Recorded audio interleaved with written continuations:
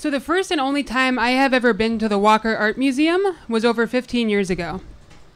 I didn't know much about it then, except that it was an hour drive from my hometown, and that there was no place cooler to go on a first date with my soulmate, Brian. Brian. 6'3", a gorgeous face, warm brown eyes, and thick black hair that is always spilling out just a little bit across his forehead. To this day, I still can't hear Brian's name in my head without my mother's voice in my ear. Katie, his name is Mr. Jacobson, and this is not a date. That's usually where I would tune her out. Sure, I was 13, and Brian was my 7th grade teacher. And yes, he thought that this Saturday trip to the Walker was nothing but a replacement for a field trip that I had been out sick for. But the facts to me were simple. First, he was unequivocally perfect. Second, we were going on a day trip to an art museum in the Twin Cities, which, if you're not from rural Minnesota, is really exciting. And third, it did not have to start out as a date for it to end as one. The Saturday morning of our trip to the Walker, I am sitting at my house, fully made up and dressed in a carefully selected outfit, a full 2 hours before Brian picks me up. I am also already a complete wreck. People always describe nerves as like butterflies in your stomach, but this morning, those butterflies are really more like pelicans. Or penguins, if penguins could fly. And the penguins are airborne as soon as I see a Jeep Cherokee pull into my driveway and I watch Brian step out of it. I've never seen him in non-teacher clothes before. Today it's close-fitting jeans and a sky blue polo. I am so busy watching him walk toward me that at first I don't notice that my mother has followed me all the way out to the driveway. You didn't eat breakfast! On one side of me, my mother is busy cock-blocking me. She pulls a banana out of thin air, like some kind of mood-killing magician. And on the other side, Brian's right next to me. But before I can say hello, he's reassuring my mother that we'll eat lunch at the museum. They have a great restaurant, seasonal menu, it changes every few months. God, this is my worst nightmare. But I get it together and snap out of my trance long enough to swear I'll eat later, kiss my mom goodbye, and sprint to Brian's Jeep. Today is finally here, and nothing can ruin it. Nothing, it turns out, except for the intense awkwardness of hanging out with the object of my affection completely alone. I never knew that excitement and panic felt so similar at high doses. My fingers tap an anxious rhythm against the door handle. The beat picks up whenever I catch myself staring at his remarkably square jaw. No, don't think about his jaw. Instead, think about the word cosmopolitan, and where I can slip this word into conversation with Brian to show how sophisticated I am. I'll save it for the perfect moment, for my inevitable, never-before-heard observation about a priceless work of art. By then, the word cosmopolitan will just be the last piece of the puzzle, and the difference in our ages will just be an afterthought, to be discarded along with our tiny espresso cups. That will be the moment that Brian realizes that I am cultured. Not really an American 13-year-old after all, much more akin to a French 13. And a French 13-year-old is definitely old enough for a 25-year-old man to make out with in a secluded corner of the sculpture garden. Oh shit, Brian is looking at me. It's the crazy tapping, isn't it? He can hear it over the music. I shove my hand into a pocket. How could my own anatomy betray me? I'm pretty sure that I have no choice but to stick this traitor hand in a single glove forever, like Michael Jackson. When people ask me about it, I'll tell them that this is the hand that lost me the love of my life. But wait, he's smiling at me. He points to my hidden hand. Keep rocking out. You like the Clash? He sounds excited, so I lie. Love them. You do too, huh? And just like that, we are sharing a moment. Windows down, volume up, singing along together at the top of our lungs. And in that moment, I realized two important things. First, I did not and never will know the lyrics to the song that we sang that day. If I were back in Brian's Jeep Cherokee right now, I'd still be mumbling into the wind. Charlene don't like it. Rock lobster, rock lobster. And the second thing, I very definitively hate The Clash. Unpopular opinion, I realize this now after telling this story. But I fake my way through a whole album, and before I know it, we are at the museum, which is huge and sleek and, quite frankly, cooler than anywhere I've ever been. Brian and I stroll past amazing pieces of art, but we only look at them long enough to take a breath as we talk and talk. We talk so much that I almost forget the ace up my sleeve until we pass a pastoral landscape, and I blurt, "How very cosmopolitan." I am so fucking sophisticated. It feels like we talk about everything. And it turns out we actually have a lot in common. He plays the guitar. I own a ukulele. And I can play any song that consists solely of an out-of-tune G chord.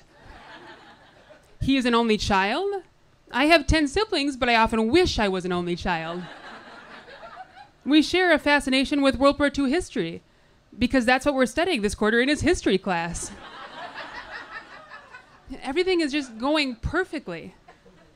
When our path takes us past the museum restaurant, and the smell of teriyaki cooking oil invades my nostrils, I taste bile in my throat, and my stomach clenches up so tight that the penguins don't have room to breathe. Now Brian hits me with a 1-2 combination, the jab of that absurdly white smile. The haymaker comes with his question. I feel like a little lunch. What do you think? Blood rushes to my face, and the phrase seasonal menu echoes inside my head. I have learned through experience that, for me, a restaurant with a seasonal menu is a no-win situation.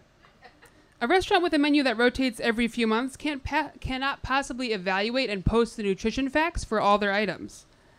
Which means that if we do eat here, I have no idea if the tart I shove into my mouth is 150 calories or 1,000. But I've been doing this a long time. My excuses are always ready to go. I've had a stomach thing, I lie. I had a huge dinner last night. I'm just really not hungry.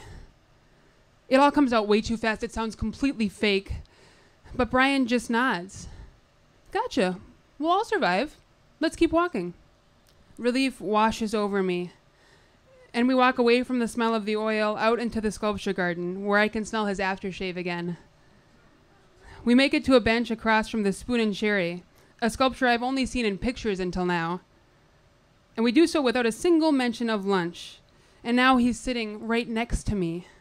He's staring at me with those huge brown eyes, and he says, I hope you know, Caty, that you're a very special person. And then he pauses, and it's all I can do not to jump into his big, strong arms. And then he leans forward, and he opens his mouth and says, Ashley! Ashley? I mean, I guess I could be an Ashley if Ashley gets a kiss with tongue. But Brian isn't leaning in. He's standing up, and he's smiling at a tall blonde woman walking toward us. She's wearing a pink baby doll dress and high heels. Now she's falling into his arms. She must have tripped. Oh no, now she's tripping right into his perfect mouth. What a clumsy bitch. They're holding hands now. My heart is sinking. This is not the way this was supposed to end. Her name is Ashley. She's aggressively chatty, but she doesn't listen much. Brian and Ashley tell me all about the European art tour they are planning for their honeymoon. I smile and nod and slowly die inside. And then Mr. Jacobson clears his throat. You know, Caty, we all miss you at school, and I brought Ashley here today to talk to you. She has struggled with an eating disorder, and I was thinking, you know, you two could talk about that. Oh, shit. Now Ashley pipes up. Caty, I'd love to talk to you, and I also think we should get some lunch. Brian said that your mom was worried about you eating today. Oh, hell no. It wasn't enough that she was stealing my man. Now she's going to force me to eat? I repeat my earlier lie. Stomach thing, not hungry. Thanks, though. She is not buying it. She pushes me again. You know your parents would be so happy if you ate something. They are worried sick. I can't stop my voice from shaking now. It's just, they don't have nutritional information, and I'm on a strict diet. Ashley, the idiot, looks confused. I think your doctors would be happy if you ate anything at all. Now let's go get you some food. Eating disorder my ass. If she knew what this felt like, then she would know she is being malicious. If she knew what this was like, then she would know that of course I can't just go wolf down a muffaletta sandwich and some flourless chocolate cake. She would understand why I spent 2 hours last night warming up my family's ancient Mac computer, sitting through the beeps and buzzes as our dial-up modem connected, and searching for any online information about the Walker in the hopes of finding nutritional information for their restaurant. Anything that would allow me to have a halfway normal afternoon that includes a meal but doesn't surpass my 300-calorie-a-day mandate. And she would know that most restaurants are unlikely to fit into my meal plan. My meals consist of huge dill pickles, microwaved baby carrots covered in salt, carefully measured half cups of low-calorie broth-based soup. Why isn't it socially acceptable to just eat pickles as an entree anyway? I have visions of punching Ashley straight in her cute button nose. It shatters beyond repair. Blood ruins that ridiculous pink dress. In reality, though, all I actually do is whisper, "Bathroom," and run into the building to cry into paper towels. When I come back out, Mr. Jacobson and Ashley's backs are to me. He's talking on the phone. No, she's eaten nothing. No, it's okay. I mean, I'm stressed, but just how you feel every day, I'm sure. Of course I don't mind. Hearing this knocks the penguins out cold. Not only is Mr. Jacobson not the love of my life, not only is he engaged to the worst person in the world, but the only reason we went to the Walker today is because my mother asked him, and because I'm sick and he pities me. I give up on the day and ask them to take me back home. The trip leaves me feeling more empty and exhausted than I've ever been. I'll still do 700 sit-ups when I get home, but it won't help. My dreams about what that day could have been might have been a little unrealistic. I was supposed to leave the Walker an art aficionado. I was going to leave the sculpture garden with a first kiss. And I hoped to arrive home with a new 25-year-old boyfriend. But at the very least, I should have remembered any of the art I saw that day. And I should be able to look back fondly at a stupid but completely normal middle school crush. Instead, the thing that I remember most strongly of my day with Mr. Jacobson at the Walker is the smell of teriyaki cooking oil and the feeling of penguins strangling in my stomach. A lot has changed since then. While everything used to be about my disease, I'm happy to say it's been over a dozen years since anything had to be about it at all. And now I eat all the time and don't think much at all about how many calories are in my food. A few things have not changed, though. Mr. Jacobson is still gorgeous. And I still can't stand the Clash.